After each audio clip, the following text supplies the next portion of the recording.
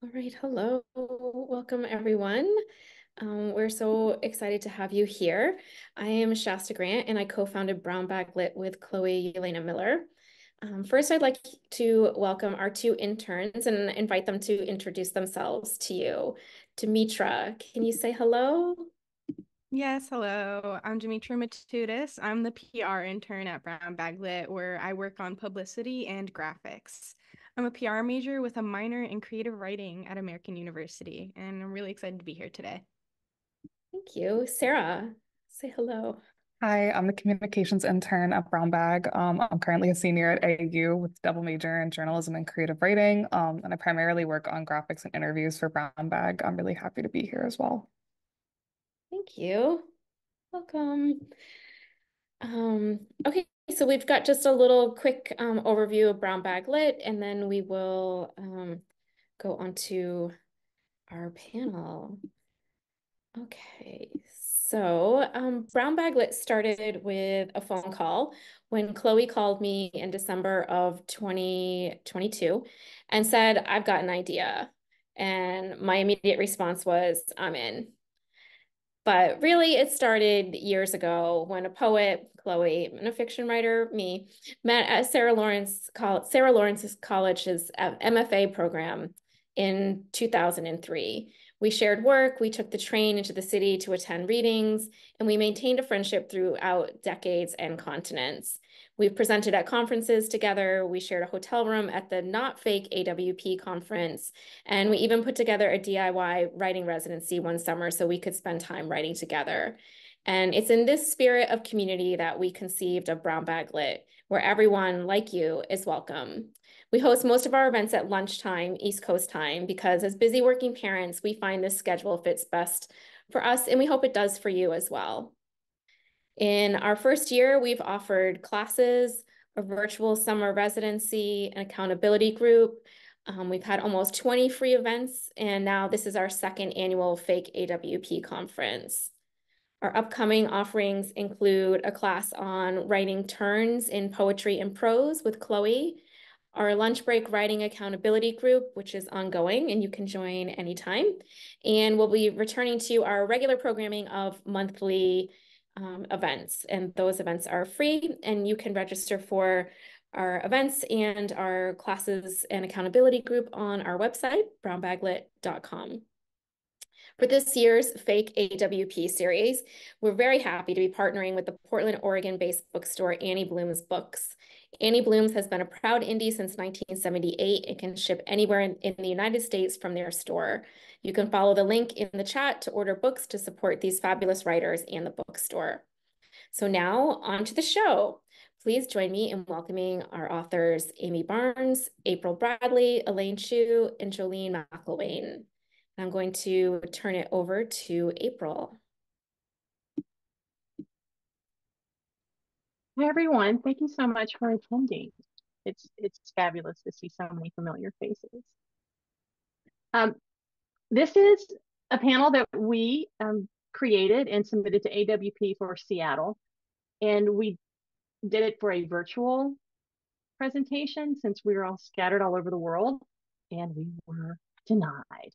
And actually, since its conference in 2008, AWP has only selected 6 total panels that have anything to do with food. So we knew that we were going up against something challenging. And we're so grateful for Brown Bag for sponsoring us here. Okay, so how do we capture the emotional power of food experience in our writing? Crafting narratives with food memories opens up rich fields of exploration and connections, rendering complex, vibrant narratives that resonate with emotion. Focusing on food memories and experiences, we each draw upon multi-genre work from fiction to creative nonfiction to hybrid narratives to discuss craft techniques, textual strategies, and revision strategies relevant to food memories and writing crafts that often go overlooked in writing workshops and textbooks. Now, writing about food, food memories, and food experiences develops and strengthens fiction, creative nonfiction, and inspires experimentation in prose. So we'll be exploring diverse aspects of food writing craft within the context of setting and character. upending and interrogating stereotypes, its vital role in rendering personal stories, culture, and history, and how we use food in our work to explore and interrogate relationships and social issues. I don't recall how our panel came together, and my best guess is that Amy Barnes and I were talking about it and said, yeah, let's do this. Because whenever Amy and I talk, it's about food and writing. So, and it was Amy who had texted me to say, hey, Shasta and Chloe are doing fake AWP again. Let's submit our proposal. And so our first person is Elaine. Thank you so much, April, for having me. It's actually a real honor for me. And I completely relate to this thing about like when you get together, you talk about food. Why not? I think this is the thing that I say at all my food workshops and panels, that food is a great story enabler. Why? First, because nothing evokes all five of our senses at once as much as food. I didn't say this, actually. I didn't come up with this. Amanda Hesser, who was food critic at the New York Times at one point, she said this. Food tells us a lot about ourselves, our relationships, our society, and our culture. In fact, it was literary critic Terry Eagleton who says that although food looks like an object, it is actually a relationship. Can we pull up my slides?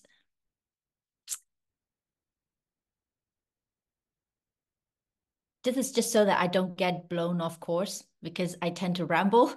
And also, since I'm going first, I'm a little bit nervous. So, end up talking too much. Let me just begin by saying that food, as you all probably agree, is like the great metaphor in literature. But today, instead of quoting the great Jean-Antoine Brillat-Savarin, I'm probably mispronouncing the French name terribly. Please forgive me. He famously said, and I know you all know this, tell me what you eat and I will tell you what you are.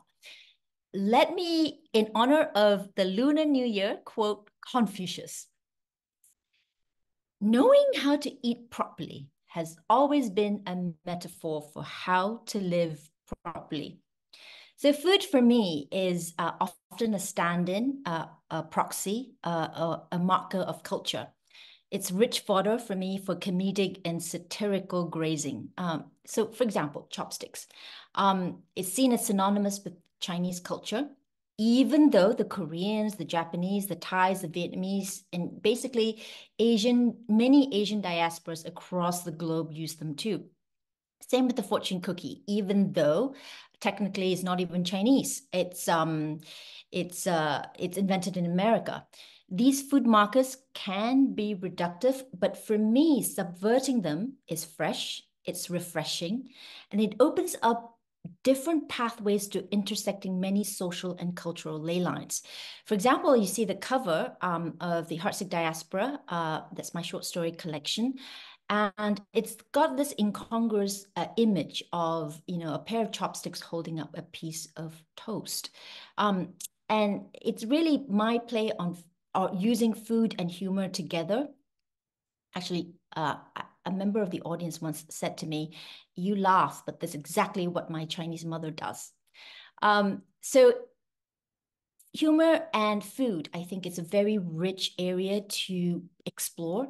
It's a great pathway. So in my novel, The Light Between Us, the cover is on there as well.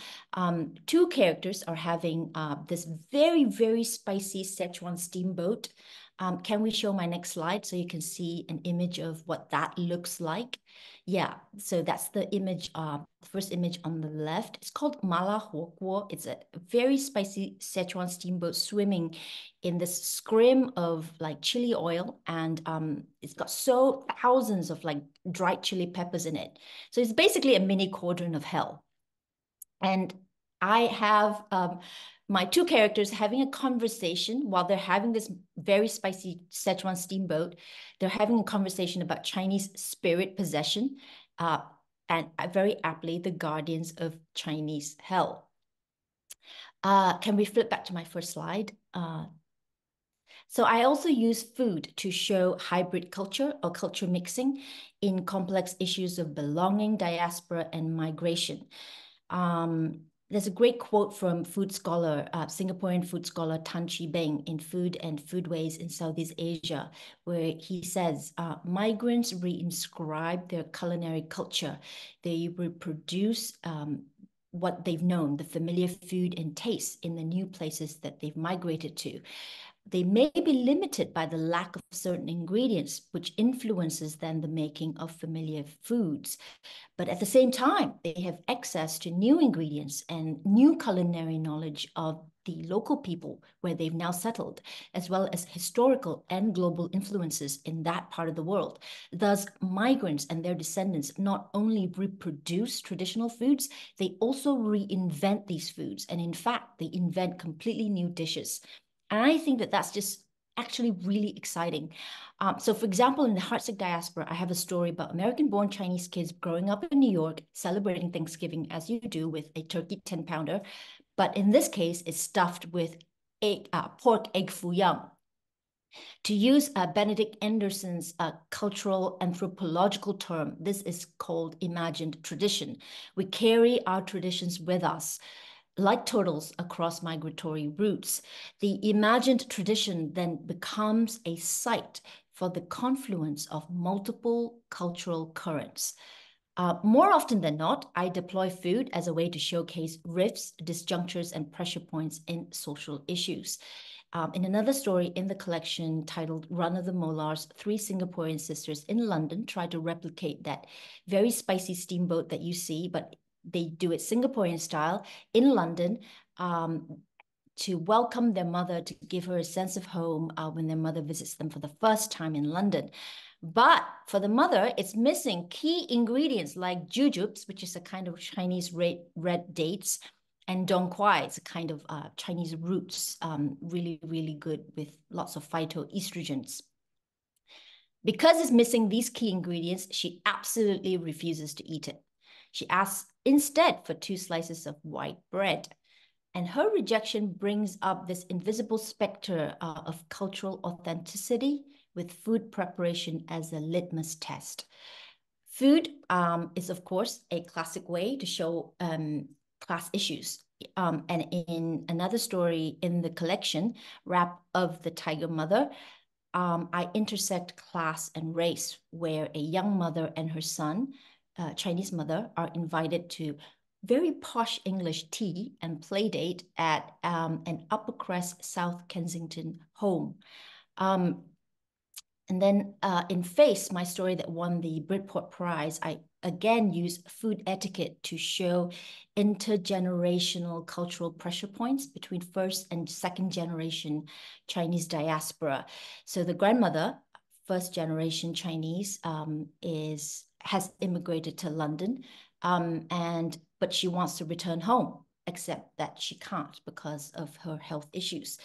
As a way of bonding with her granddaughter, she offers this Chinese candies called haw flakes. It's made from a Chinese bush that's called Chinese hawthorn. And it's a way of her showing her affection for her granddaughter. But her daughter-in-law, Karen, who's second generation Chinese, born in San Francisco, is horrified because she thinks haw flakes with all its, processed sugar content is sure to rot her daughter's teeth. The grandmother, likewise, can't relate to the way that the family has dinner. She says, I'm going to read a little bit from the book now. The other evening at dinner, Karen said, pass the broccoli. At her look of incomprehension, Karen explained, it's what you do when the dishes are too far to reach. This is Chinese eating culture in the West. Instead of proper placement, main dishes move around the table like mobile units. In her growing up days, family dinners were boisterous affairs. Grandparents, parents, children, cousins, everyone helping themselves, and the noise was a wacky cacophony of clicking chopsticks and conversation fragments layered on top of each other. If you were unable to reach a dish, someone would notice and surely slip a slice of meat or a morsel of veg into your bowl of rice. By contrast, Karen's dinner table clatters with spoons, spoons everywhere, a serving spoon for every main dish. Oh, so many spoons. So as you can see, I love using drama at the dinner table as a site of confluence and contestation. My brother has actually been revisiting a lot of 1980s and 1990s Hong Kong sitcoms recently, and he says there's at least 5 dining tables per table seats per episode. It seems all they do is sit around a dinner table and bicker. And I'm often taken aback too by how much Singaporeans and Malaysians polemicize food. And so in that Thanksgiving story that I was referring to earlier, the middle-aged Chinese mother talks about her sexual appetites that have gone unsatiated following the death of a close friend, to the chagrin of all at the dinner table, the son, the daughter, the Japanese exchange student, while the father very quickly and deftly escapes into the garden shed. So food, sex, and death for me are inextricably interlinked. Food is a highway into the psyche of a diasporic person. I often use food to examine psychic planes of feeling and mindsets, attending issues of migration, diaspora, and displacement. Feelings, like feelings about belonging, feelings of longing and yearning for a homeland. And mind you, this is not an actual homeland, because as Kazuo Ishiguro had called it, it's actually a place in time. It's like a childhood place that exists only in your mind. And it's a place basically which you can never, ever return to effectively. So this mind frame obviously is attended by feelings of nostalgia. And there's nothing like food from one's homeland to evoke this most poignantly. I mean, I think we can all probably relate to this. You know, you have a craving for a certain food, but not just for that certain food, but the way that your mother or your grandmother had prepared it. You know, so in the title story, The Heartsick Diaspora, I have the main character there longing for these sesame balls with a red bean filling. Can we show that slide so you can see that second picture in that slide? That's what it looks like, these sesame balls. Yeah.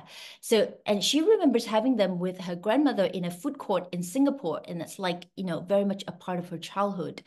So, of course, you know, I think memory, it's such a great enabler of story, food memories especially, but they don't have to always be nostalgic. They can be bitter or sorrowful as well. And that's also a great story pathway or enabler, which leads up to my next point, food acting as a substitute for affection. Food scholar Paula Torrero Pazzo actually coined this phrase, edible metaphors. I think it's such a great phrase because, and she says, we don't eat just because we are hungry. We also eat because we are anxious or somehow emotionally starved. Or in my case, I sometimes actually don't eat at all. Chinese culture, notoriously Malaysian and Singaporean cultures are replete with examples of parents using food, saying, eat, eat, eat, to show affection, instead of saying, we love you, kiddo, or giving hugs. Hugs? What are those? We don't do that. Have you eaten is also a question often used as greetings with friends and family instead of how are you? It acts as community social glue. We don't expect an answer, by the way. We don't start telling me about your, you know, Hainanese chicken rice and how it wasn't value for money because you got, you know, breast meat instead of thigh meat. Too much information.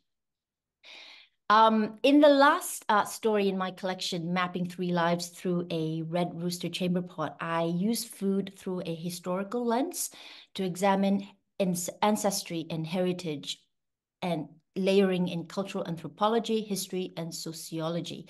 I show like how food is used in cultural traditions and Taoist mythology. If we can flip back to my second slide, I want to show you the food that's served to the kitchen god during Lunar New Year, which is, in fact, today is the second day of the Lunar New Year. So it's called a nian gao. It's a glutinous rice cake. And that's served to the kitchen god in order to seal his lips so he won't go reporting all the bad deeds of the household to the Emperor of Heaven. A little bit like the Christmas song, Santa Claus is coming to town. Are you naughty or nice? So I also use food as a way to break open long-held family secrets, because when we eat, our mouths are open. And in a moment of narrative tension, you never know what comes out. Using food as a pathway to interrogate gaps in history, if we can go back to my first slide, is something that I probably want to continue to explore going forward. It's my last point as well. So in the first story in the collection, The Coffin Maker, I showcase the inventive making of food using food scraps and wastes during the Japanese occupation of Malaya in World War II. And of course, as we all know, food during wartime is often used as a method of communication as well. Coded messages, or spies use it as a network for coded messages, and they're often hidden within sacks of rice and sacks of, different sacks of food. I'm going to wrap up here. Probably my allotted time is up. But I just hope that this sort of like allows you to see that food is just, and these are some of the story pathways that you can go down.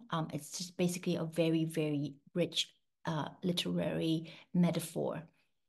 Okay, that's me.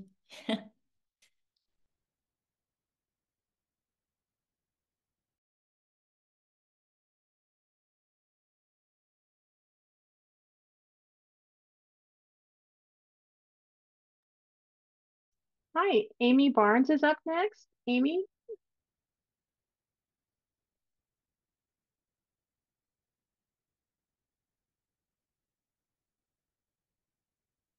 I'm wondering, did we lose Amy or is Amy here?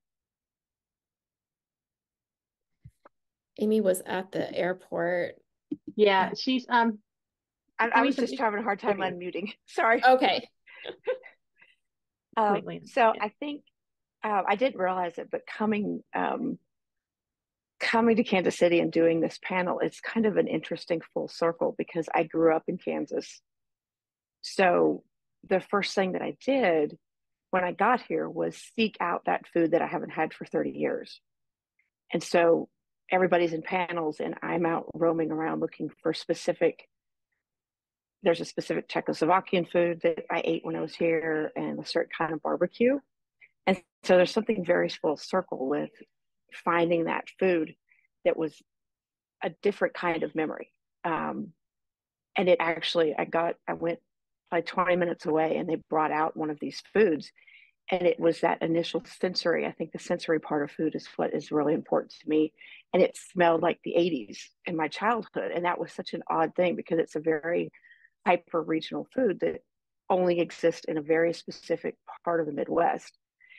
And there was something about that because I'm not first or second generation immigrant, but my family has only been here maybe 100 years. And so some of these are the foods that are here in Kansas only that I had that ties me back to them. So coming to this AWP is kind of I'm sitting here with food in the airport that was things that I went and sought out as part of that. And I've worked with April on Ruby Lit, but what I don't maybe talk about on the literary side is that I also write like new food reviews for McSweeney's, which everything is in quotations.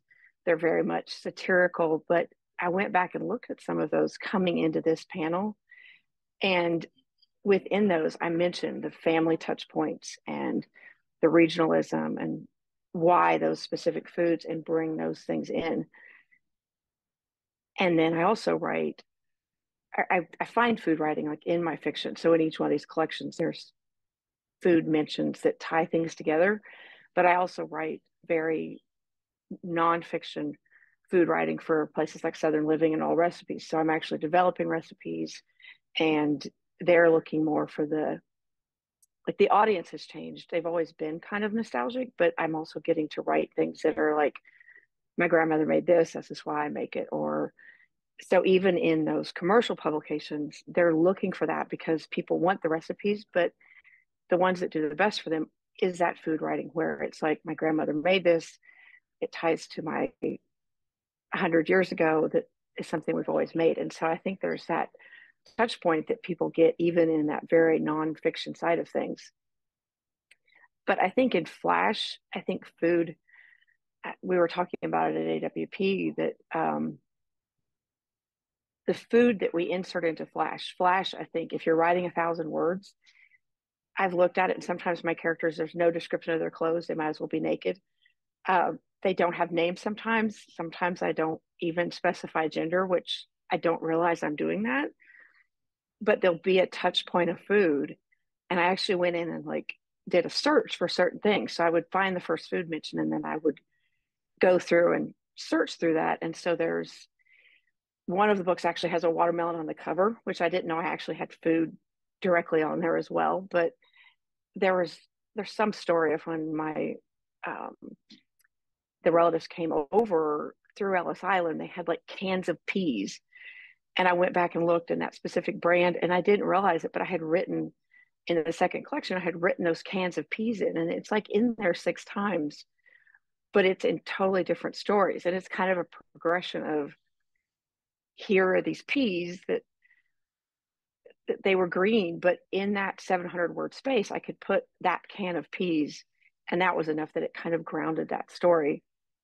And in the last one, there are pickles in multiple places, and I jam a character into a pickle jar, which is the surreal side of things, which I think is something really interesting with food, that you can blow it up into something that maybe is more of that surreal side. I think it is a nice, we can play with our food.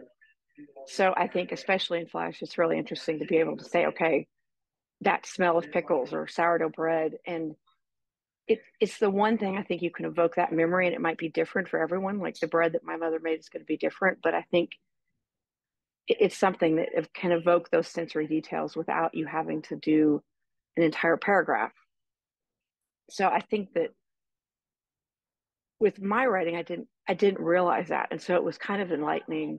I mean, I know I write about food, and I write for Ruby, and even that story that April originally published before she let me help her out was not a normal food story. It definitely is something that, but it explores like chronic illness in a way that deals with food. And so it's kind of a way, I think, if you're writing that and you put the food in there because everyone has to eat something, I think it's a way to maybe soften hard events. And there's a lot of that, I think, within childhood, but it was really interesting coming here and sitting there eating that. And I think coming out of AWP, I have all these pictures of food. And I think I posted earlier today, I took pictures of people, but I haven't sifted through that. The food was what it was. And so as I'm walking through, I have all of these food pictures of AWP, which is kind of how I approached it without even thinking about today. And then I'm going to go back. And I think there's something about that we get homesick for things. But I think when I think about places, there's still foods that it was too far away. I couldn't get to those places. But I think that's what tugs the hardest. And I think in Elaine's talk earlier, you could hear some of that. That is there's certain things that are missing that makes it not quite right, because they have these foods in Nashville, but it's not going to be the same. And it was interesting, on all of these menus, there was Nashville hot chicken, which we don't eat in Nashville. I mean, it exists and it's all over the place, but it was interesting that they brought that here. So I think it was just I think despite the fact that I'm in the airport, and this is very odd, and I maybe didn't plan quite well enough, I think there's something very full circle about that those memory touch points, the title of this is so applicable, because I think it's really a way to evoke the very specific memories that I have. But then it also is, if I say the word peas, everyone is going to have a different opinion of that, and some people will love them. It's kind of like it's the herb that smells like soap to some people. And I think there's something really important, especially in Flash, when you might have very, very minimal words, that is a way to evoke those sensory details, which I think is what brings that back down and makes you have that touch point. So I think you can, I'll keep things moving so you can move on. Maybe we can have more questions. So I think I'm good. All right, April. Amy, thank you so much. I took notes Thank with you and Julie. Elaine. Come back around. And oh, y'all, I can't see the chat, so I have no idea. Yeah, I can't see either. I just wanted to put Amy's book up because it's wonderful. If you haven't ordered it, I absolutely love it. This is my endorsement for it. And hers is too. I have hers as well, just not here. Right. I put these little QR codes on people's slides. So if you want to find out how to buy their books, please do. They're all amazing. Next up is Jolene. Oh, hey, April, thank you so much for doing this. Thank you, Chloe and Shasta, for making it happen. I'm just honored to be here with April and Amy and Elaine. So I want to talk about Appalachia because that's where my book, Sidle Creep, is based. And I want to talk a little bit about the history of upending and perpetuating stereotypes through food, considering food choices that elevate, stigmatize, and complicate our work, and the strategic use of food imagery to render mood and tone and to layer themes. I sort of cut my teeth on poets because I tried to be a poet and then I was a very failed poet. But I loved William Carlos Williams's This Is Just to Say. And I'm going to read it to you because this is something that I taught almost every year to my students to try to get them into the idea of poetry. This is just to say, I have eaten the plums that were in the icebox and which you were probably saving for breakfast. Forgive me. They were delicious, so sweet and so cold. Now, of course, it's a poem about food, but that poem, that tiny little poem, so well written, and he was from the Imagist movement, so he's so into, you know, using the very simple objects with grace and respect. But what it did is it opened up conversations about, well, what if it had been an apple? Well, that would have been a better one-to-one correlation between the story of the Garden of Eden and his poem. It would be a story about betrayal and forgiveness, which is what this poem's about. And I would ask them sometimes, but what if this poem, what if it was about caviar? They ate the last of the caviar, or ate the last of the beef jerky, or better yet, venison jerky. How would that change this poem? We would have wonderful, wonderful conversations about how just one food choice could alter the meaning of a piece. The Imagist movement is what, those are the writers that I sort of followed. And then I went on to follow another poet, Jane Kenyon. And in my epigraph for my book, I use a line from Let Evening Come that says, to the bottled in the ditch, to the scoop in the oats, to the air in the lung, let evening come. I was always highly aware when I was writing about this particular place, which objects that I would use that would create a certain kind of story or a certain kind of place.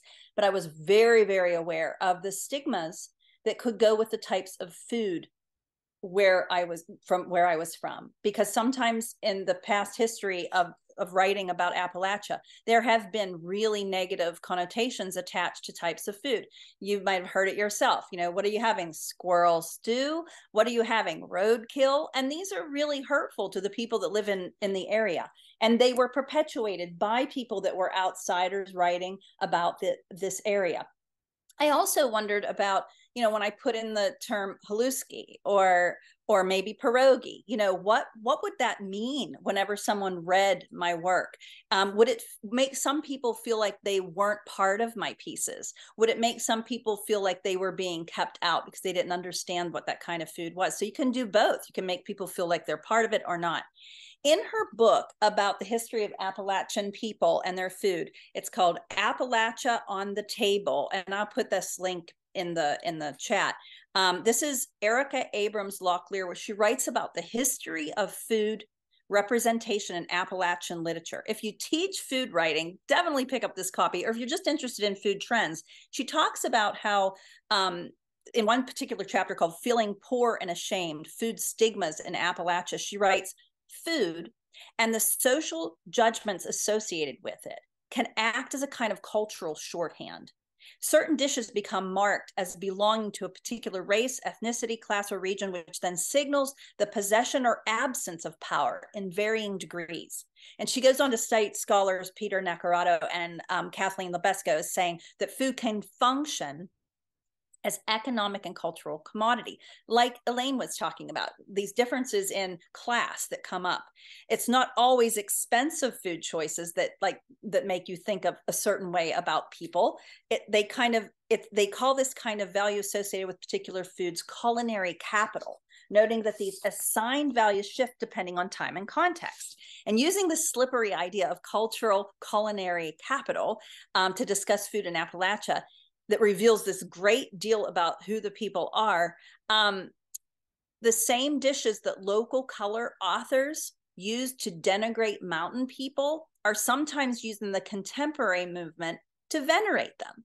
You know, now you can find like greens in certain kinds of greens that people might have found along the road, right? Ramps, people talk about ramps. I had a situation in a writing group, there were people not from around my area, and they asked me specifically questions about the choices I made for the foods. Like they said to me, would your characters know the difference between types of mushrooms, and would they really ever have eaten truffles? I'm thinking, oh my gosh, I know so many mushroom foragers. So the next thing I did is the next story I wrote was about a mushroom forager. And I made sure that I used all of the wonderful language that mushroom foragers that I know talk. They talk in these wonderful, big, wonderful words. I had another situation in a writing group where someone asked me, would someone really know the difference between the wines, and would they really know how to reduce wine for a sauce? In other words, seemingly thinking that if you're from Appalachia, you might know nothing about culinary cuisine and especially gourmet culinary cuisine. But we have Anthony Bourdain, we have Gordon Ramsay, who have come to the mountains and done shows about this wonderful food. So sometimes it's used to venerate, sometimes it's used to denigrate. So I thought about this a lot when I was writing my stories. And so sometimes what I tried to do is pick something that was a particular kind of stereotype, like squirrel stew. And I wrote a piece called Oiling the Gun that was published originally by the Journal of Compressed Creative Arts. And it's of course, it features, you know, squirrel stew from my childhood. But it's also really about a story about a girl who's dealing with internalized classism and comparing her life to Amy Carter's life, her father to President Carter. I also wrote a story called Jeep that, thank you, April, she published in Ruby Literary. And on its surface, that story is about a family who lives along a river road. And what happens in that story is the ice cream man hits into a Jeep, or I'm sorry, the ice cream man in his Jeep hits into a deer. And the people in the community come around, they get the deer out of the windshield and they take it off to slaughter. They end up eating part of the loin of that deer later on in the evening. Now, yeah, the people are eating roadkill. Okay, I got you there with the stereotype. But what I try to do is sort of get you to the table, so to speak, with that kind of stereotype. Then hopefully I'm able to get you more deeply into the considerations about neighboring, about family, about grief, even when an animal is killed in that tragic way. And so in that story, I use both wonderful ice cream from the ice cream truck and this idea of eating roadkill. So I think sometimes you can take the stereotype and you can bust it out and make people really look more closely at your writing because you've drawn them in with something that they think they understand. But then hopefully if you give them a deep enough character, they'll start to really question what they thought prior to. Also, I wanted to say that it's interesting to watch TikTok influencers. I watch Lakin's Appalachian Life, and now I watch her brother too. That's Trails and Tribulations 12. They get on their TikToks each day and give such amazing recipes, and there's such a pride around it. I think that these, again, current food narratives are now celebrating, but it won't surprise me if we turn the corner and again, people are being denigrated by how their choices of food sort of plays out. Another thing that it can do is sort of create micro tension in your stories, or it can help you out with your scenes. There's a story in my book, it's the longest one, called Those Red Boots. And it's about a character who runs a restaurant. And this restaurant is known for this unbelievable pulled pork and fresh side and wonderful barbecue. And so the beginning of the story, you know, whets your appetite, hopefully, where you hear about this unbelievable food. The girls who are waitresses in the place are also equally consumed by the people that visit the restaurant. They're very sexy. It's kind of like a Hooters. The girls wear these sexy red boots. What happens in the story is one of the girls goes missing. But because I was able to start the story with this really deeply considered, abundant kind of description about pulled pork and the sweetness of it, at one of the pivotal scenes in the book, and I won't give away what happens or who the killer is or who the person is that is involved with the girl going missing, I will say that I made a very clear decision that I knew I wanted to take that scene out of the restaurant and put it in a quiet kitchen. And I wanted them to be eating pork, but I wanted it to be a very greasy, plain pork chop with fried potatoes. So you can also do that with your writing, where you use food to create a tone and sometimes layer a theme in about how something that's unappetizing, like finding out who the perpetrator of a crime is, will be paired with uncomfortable, indigestible food. I also would teach how to build character around the food choices and to sort of upend stereotypes in that way. And I won't be talking now about an Appalachian writer, but I'll talk about my favorite writer, Annie Proulx, who writes about, Colorado, Wyoming area. And in her story, The Half-Skinned Steer, she introduces characters through what they eat or drink. Miro is a character who lived on a ranch in the West and then comes to the East and sort of gets to become a hipster. Now, she doesn't tell you that's what happens to Miro, but here's what she says in the story. On Saturday morning, with 400 miles in front of him, he swallowed a few bites of scorched eggs, potatoes painted with canned salsa verde, a cup of yellow coffee, left no tip, got on the road. The food was not what he wanted. His breakfast habit was 2 glasses of mineral water, 6 cloves of garlic, a pear. And so we see that he is what he eats. He's a wholly different person than what we might think of the stereotype. And another place, he's describing his father, and he says, the old man drank his Everclear, stirred with a peeled willow stick for the bitter taste. And you find out that the father is very bitter. So this is a way that she's just brilliant. I mean, you look at any of her stories and she does this. I also taught Like Water for Chocolate by Laura Esquivel, Harriet Simpson's Arno's The Doll Maker, and Crystal Wilkinson's The Birds of Opulence and Praise Song for the Kitchen Ghost. These are all authors that are doing an unbelievable, amazing job with both perpetuating stereotypes in some ways, but also upending them and interrogating them and kind of forcing the writer or the reader to do the same. I also wanted to say that some of the interesting things that are happening right now, and we're seeing them pop up in people's writing, is they're talking about repurposing food and charity food and kind of busting that stigma or stereotype with that.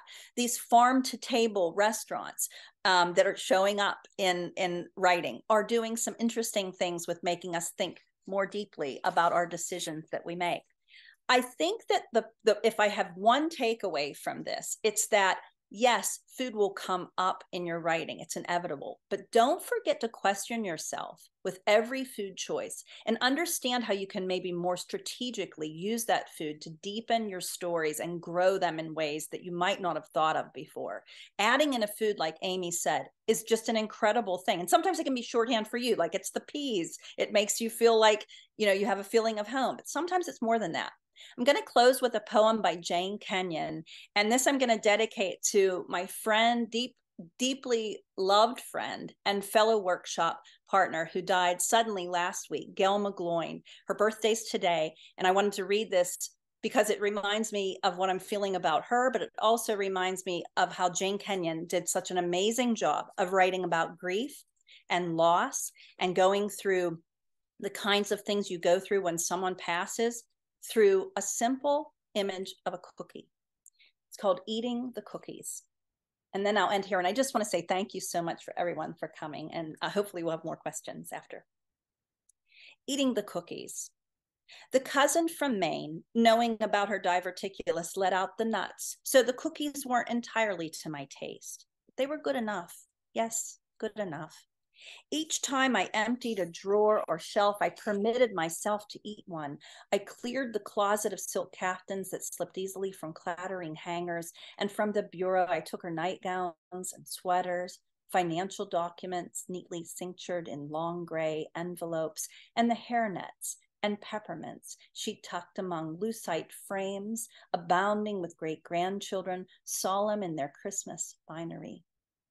Finally, the drawers were empty, the bags full, and the largest cookie, which I had saved for last, lay solitary in the tin with a nimbus of crumbs around it.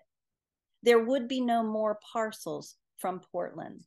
I took it up, sniffed it, and before eating it, pressed it against my forehead because it seemed like the next thing to do. Thank you.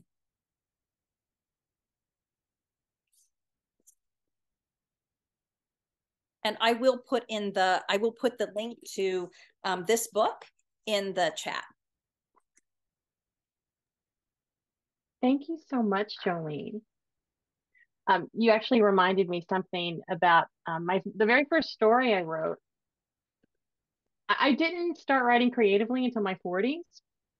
Before then, I did technical writing. I left a PhD program in philosophy.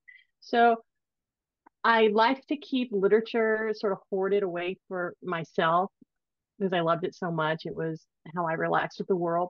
And then I started to write. And what I wrote about were this pair of sisters who make a trip down a creek and they end up at a barbecue place. And they've traveled so long, so hard, it's been hot, and their uncle comes to get them. But this is, a real barbecue place where I grew up. It's the creek that I've walked. And I was going through my memory, like, how have I included food in my own writings? I don't really consider myself a food writer or someone who uses a lot of food, but it's definitely there. But very quickly, I'm going to show you all these recipe cards.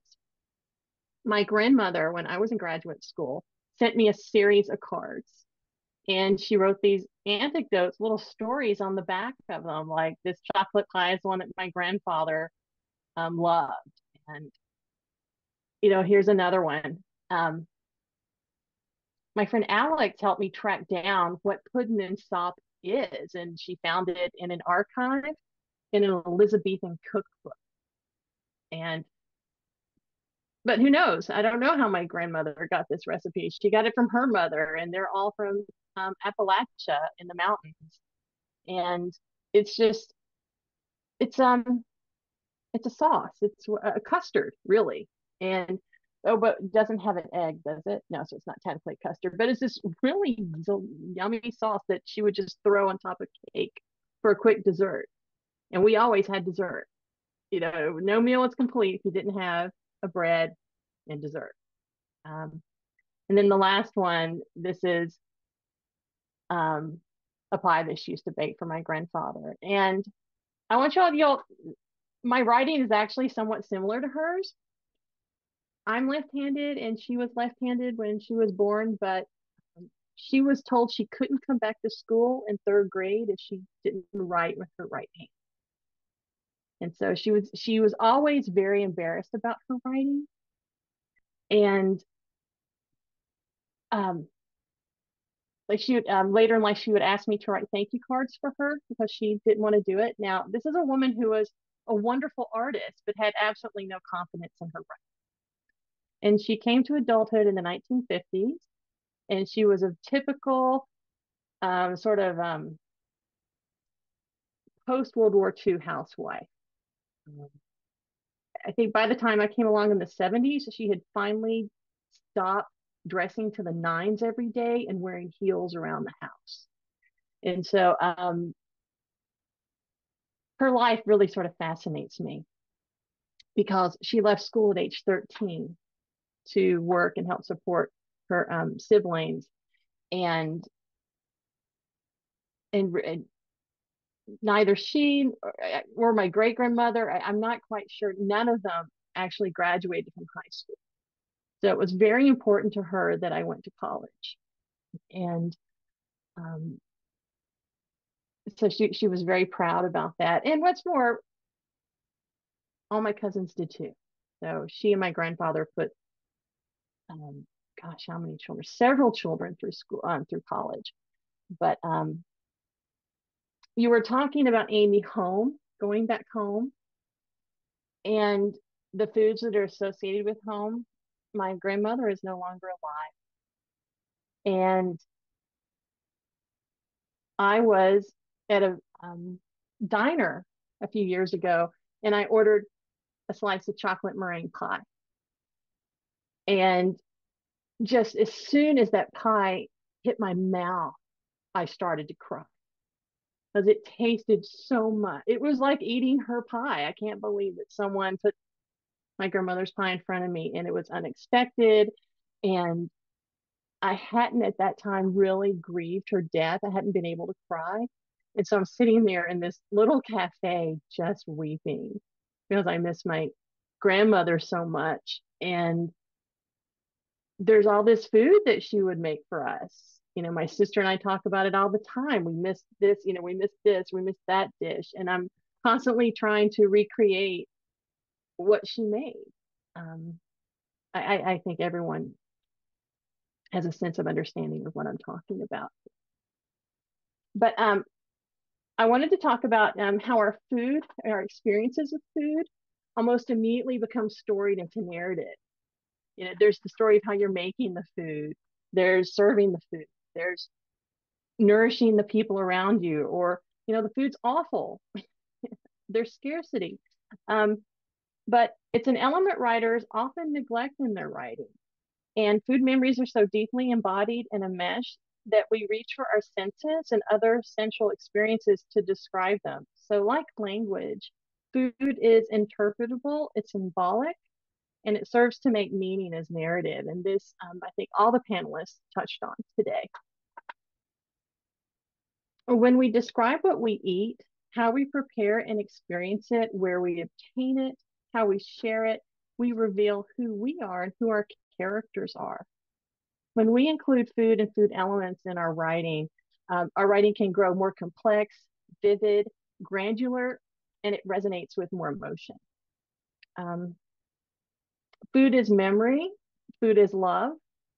It's also violence, pain, grief, triumph, and joy.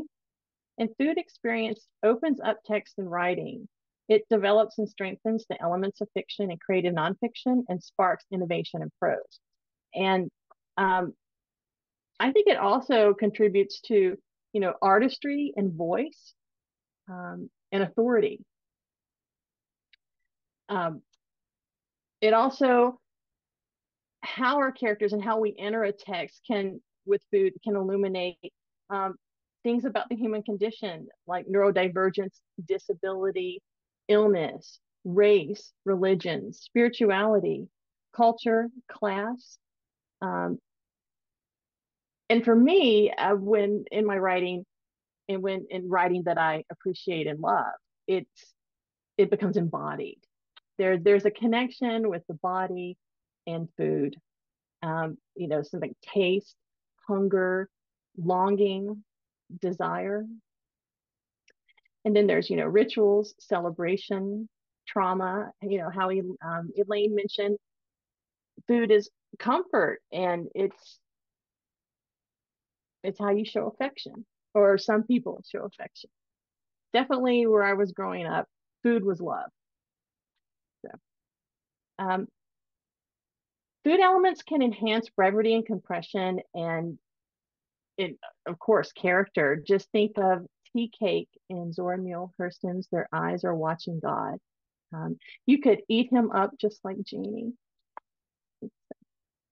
Memory is something that interests me since at a relatively young age, I experienced significant short-term and long-term memory loss due to catastrophic clotting and a history of trauma.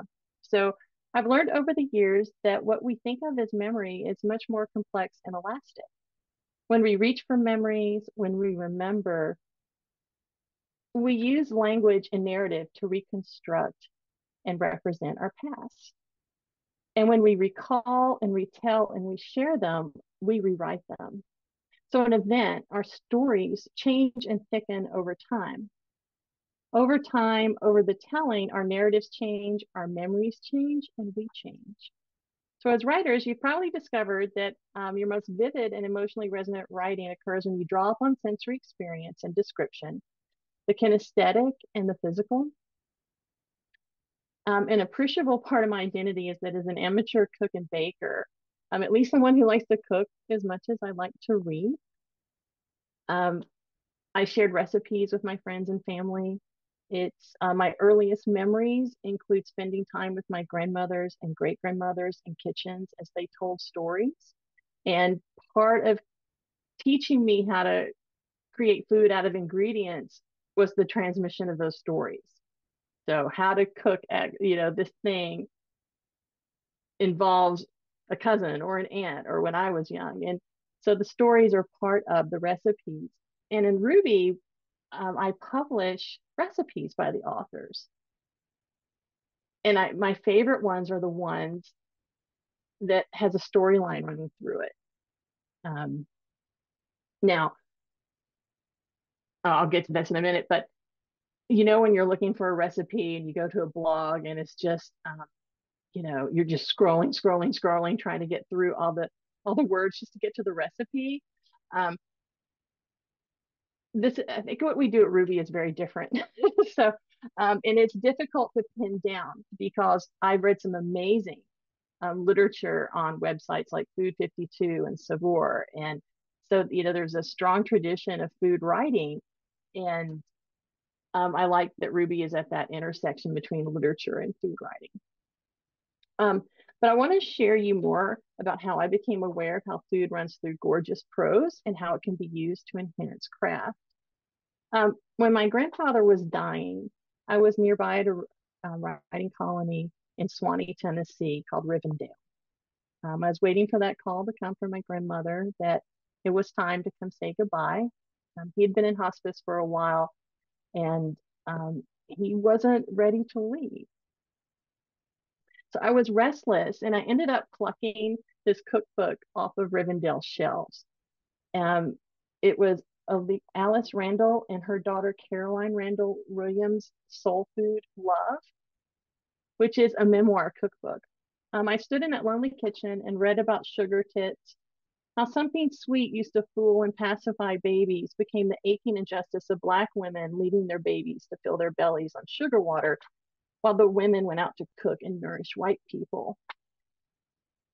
And just standing there reading this powerful narrative, it really changed the way I looked at writing and thought about writing.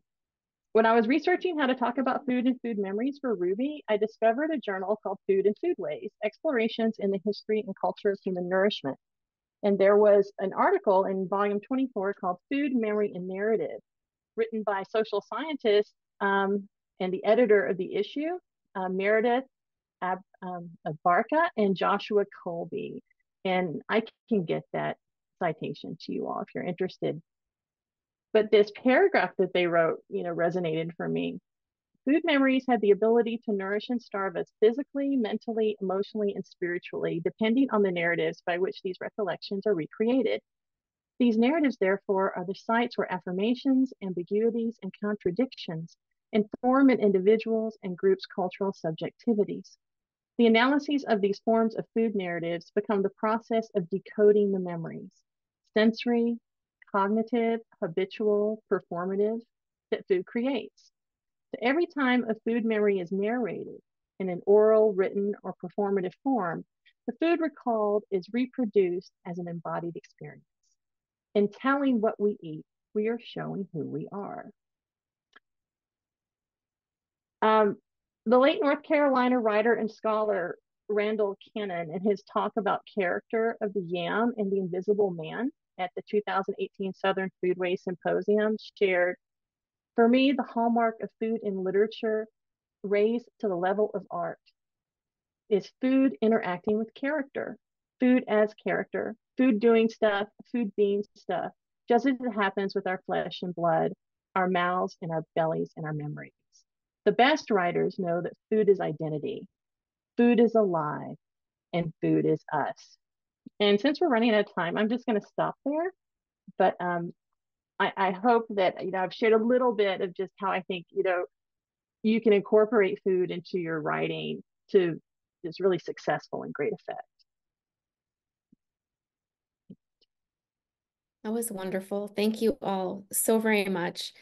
Unfortunately, we don't have time for questions, but what I would love to do if our panelists are game is invite our attendees to email us at brownbaglit@gmail.com with any questions that you have, and we will get those to our panelists and they can either write you directly, or I think what would be amazing is if we could get those on social media somehow, maybe little videos, or we can just make some graphics with the questions, because I feel like folks are going to have some amazing questions. And I know you guys are going to have amazing answers to those questions. So I would love to get those out to everyone. So if you have questions, Chloe, can you put our email in the chat? Send us those questions at brownbaglit@gmail.com. And we are going to get those to the panelists. Thank you so very much. This was really an amazing panel. Thank you to Amy, April, Elaine, and Jolene. If you found value in this or our other free events that Brown Bag Lit has offered, please consider making a small donation to cover our administrative costs at Buy Me a Coffee. And please purchase the books from our partner bookseller, Amy Bloom's bookstore. They've set up a bookshelf for our fake AWP event, so you can find all the panelists' books there. And we hope to see you at future events and in future classes. And we will go ahead and stop this recording.